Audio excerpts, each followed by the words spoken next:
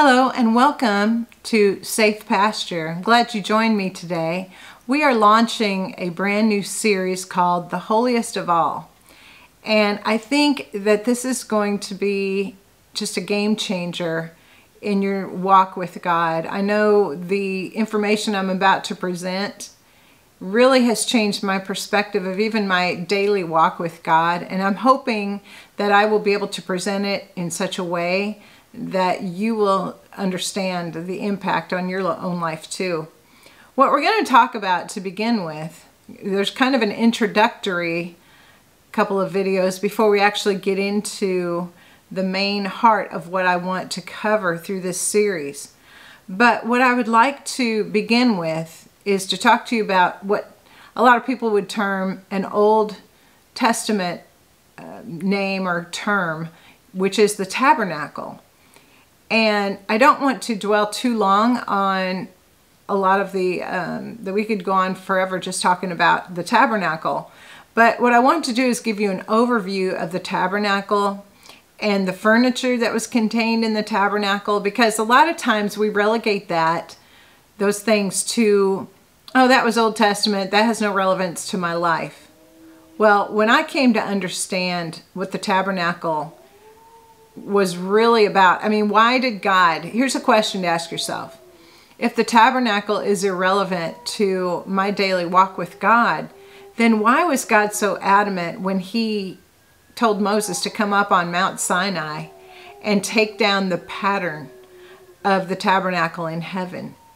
I mean, he was talking about details, that he wanted this tabernacle to be specific down to measurements of the structure, down to the furniture that was in there, down to who was allowed in each chamber of the tabernacle or the outside court.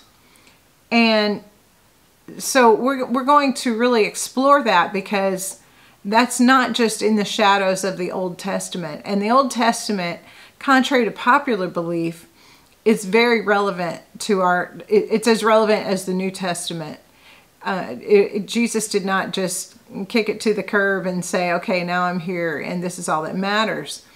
So what I want to start with is, the tabernacle actually has the whole plan of not only your salvation, but your walk with God laid out in the tabernacle.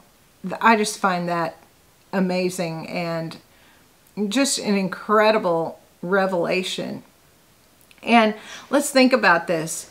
The tabernacle was the place of worship that God instructed Moses in every detail of how to worship him. Our lives are supposed to be just an expression of worship, our very lives.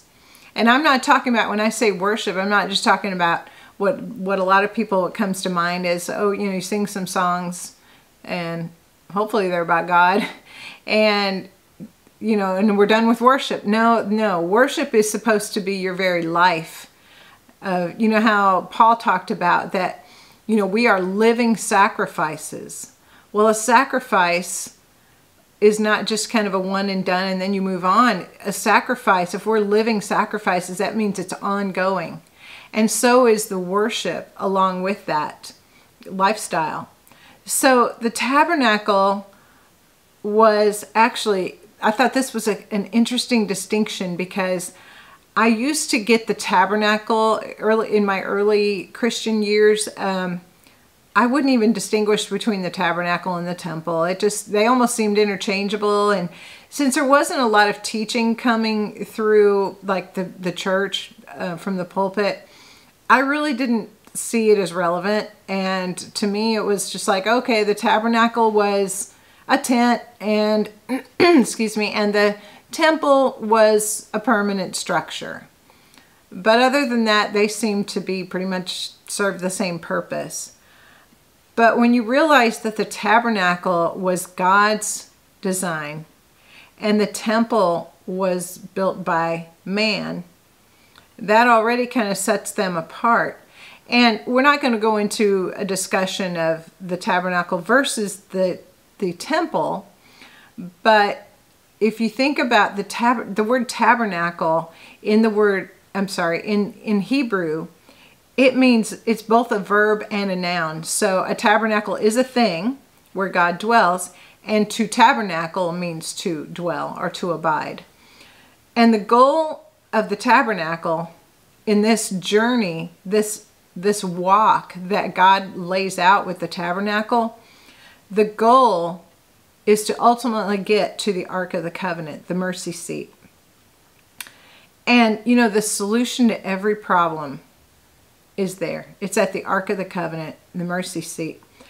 I want to give credit where credit is due, because I got a lot of this outline that I'm about to present about the tabernacle. Some of it's mine, but some of the points was a woman named Orna Grinman, and she is a Messianic Jew that actually lives in Israel, and she was teaching about the tabernacle one time, and it just stunned me. It turned my understanding about my relationship to God on its head. And I never realized that the tabernacle, the furniture, everything is a journey, and it represents the Christian walk.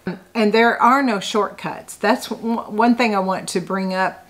Was back when I was in the early days of me being a Christian, there was a song that we would sing, a contemporary Christian song, and it was about the tabernacle.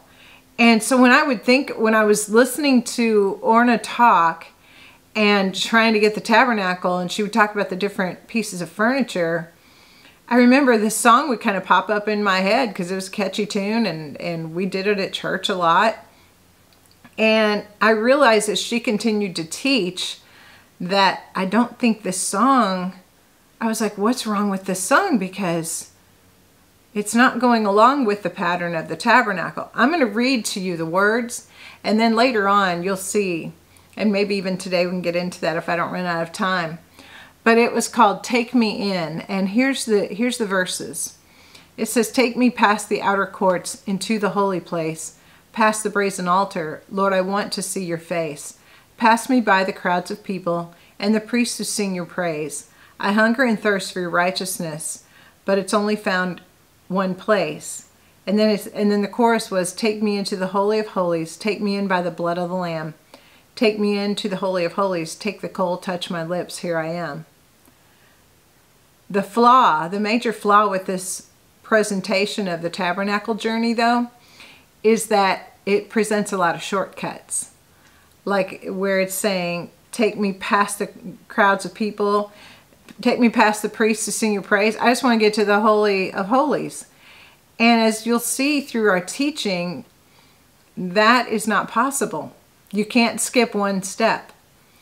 And it reminds me, and I'll probably touch on this later, but it reminds me about what Jesus said. Oh, I do have it here. John 10, 7 through 10. It says, then Jesus said unto them again, verily, verily, I say unto you, I am the door of the sheep. All that ever came before me are thieves and robbers, but the sheep did not hear them. I am the door. By me, if any man enter in, he shall be saved, and shall go in and out, and find pasture. The thief cometh not, but for to steal, and to kill, and to destroy. I am come that they might have life, and they might have it more abundantly. But when we go back to verse 9, verse 8. All that ever came before me are thieves and robbers. And, okay, yeah, I don't have the right scripture exactly. It's along those same lines. But if you remember when Jesus talked about, you know, if someone gets in by climbing over the wall, like a hireling or a thief, they're going to try to come in, not by the door, but they're going to try to find another opening. And that's what this reminded me of, because, you know, if somebody doesn't come, if they try to get in your house and you're not opening the door to them, the door isn't open, and they try to bust out a window or you know, come in some other place, that's not good. That's usually not looked upon. They look like an intruder. They're trying to break in instead of coming in basically legally. So let me just back up a little bit. I did get ahead of myself. the tabernacle journey, this is what's so wonderful about the tabernacle. As we go through the journey of the tabernacle, from the entrance, the door, all the way to the mercy seat, the Ark of the Covenant, you're going to see that this journey shows you where you're at in your relationship with God. Like, where are you? Are you on the outside? Are you somewhere in between? Are you at the Ark of the Covenant? Where are you at with God? And the outer court basically was fenced in, the court was. So basically, if you're not in the outer court, then you will be out in the world. Okay, so to get into the outer court, and the outer court is the court that's surrounding the tabernacle. If you're in the outer court, that means the lights have come on. You're wanting to get out of the world. You're wanting to get in. You're wanting to get into the things of God. So the scripture I did read you, though, is about that entrance. The entrance into the outer court. Jesus said, I'm going to read it again. He said, "Verily, verily, I say unto you, I am the door of the sheep." I actually found a commentary, the Ellicott's commentary, and he said, they seem to me not the door for the sheep, but the door to the sheep. So Jesus is saying, I am the door to the sheep. In other words, I'm the door that lets the sheep in. I am the door that the sheep can enter by. And Jesus says, all that ever came before me are thieves and robbers, but the sheep did not hear them. I am the door. By me, if any man enter in, he shall be saved, and shall go in and out and find pasture.